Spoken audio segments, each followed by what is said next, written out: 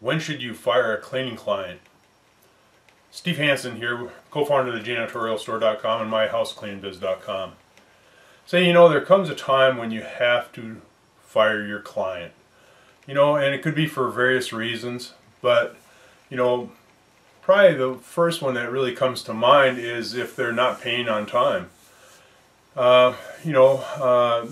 Generally for residential you don't have that issue, but for commercial cleaners, if we have our terms set for prepay or whatever it may be, or it may be 15, the terms are 15 days, 30 days. 30 days is kind of the norm, but even that, if you can shorten that, that's even better. But when you have a client that's out 60 days, 90 days, and they still haven't paid you yet, and this is becoming a common theme, you may consider firing that client. It's just not worth it. You're not a bank. You can't afford to finance them, because that's essentially what you're doing. You still have to pay payroll, you have to pay your suppliers, so that really becomes an issue. It hurts your cash flow. So that'd be one reason. The other reason could be is that low profit. It's just an account that you bid low, and you finally come to realization that you're not making any money on it. You're making some very low profit or no profit at all in some cases. So that may be time that you go ahead and terminate that client.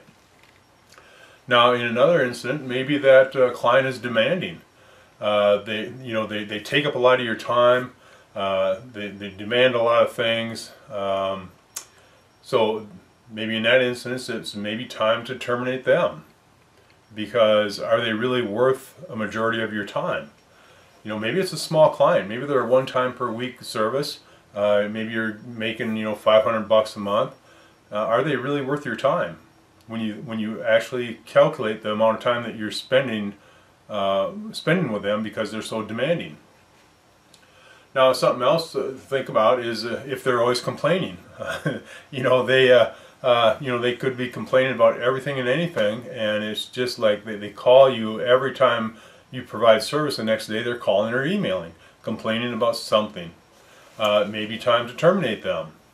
Now, and obviously this one here, if they're doing things that are illegal or unethical, you terminate. You end that relationship. You just don't want nothing to do with it.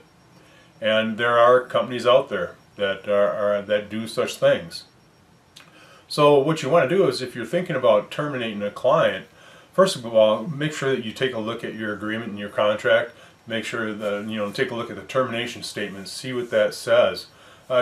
Generally, people will have a clause in there that you can give a 30-day notice and either party can get out. And that's usually the best type of agreement to have. Is called an evergreen agreement. But in some cases, let's say you decide to go ahead and terminate the client. I usually, when I've done this, I've done it a few times. I'll meet with them face to face and tell them that I'm sorry, it's just not working out, and I'm going to be giving you our notice. And in some cases, maybe you'll come to an agreement that you'll end services within 7 days. Could be next week, or it could be the next day in some cases, or it could be 30 days. But in either case, have that conversation with them, so you know that, okay, this is our end date, this is when we will no longer provide service for you, and go ahead and end the relationship. And don't burn the bridge when you do end that relationship. Sure, you're terminating your client, but still don't make it an ugly parting.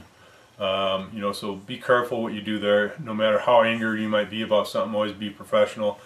Stay professional, and have a good attitude.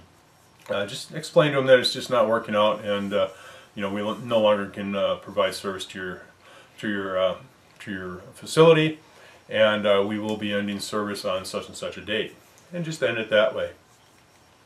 That makes a nice clean break, and then if they do owe you money, let them know that you will be sending them their last and final invoice to collect payment, And obviously, if that's the issue why you're terminating them, and if they're 90 days out or so, well, then you may want to let them know that that's the reason why you're terminating service, because you haven't been paid, and you've sent multiple invoices, you've contacted them multiple times, and you still haven't got paid. And then you probably maybe let them know that you're turning it over to collections. But in either case, you just want try to make the parting as happy and as pleasant as possible. So, well, that's it. That's all I have. So hopefully you found some of this information useful. If you did, go ahead and click on the like button down below. And remember, if you haven't subscribed, go ahead and subscribe to our channel. And always watch for all the new videos that we have on multiple topics. So just check them out. I'm sure you're going to find them helpful, and they're going to help you move your business forward.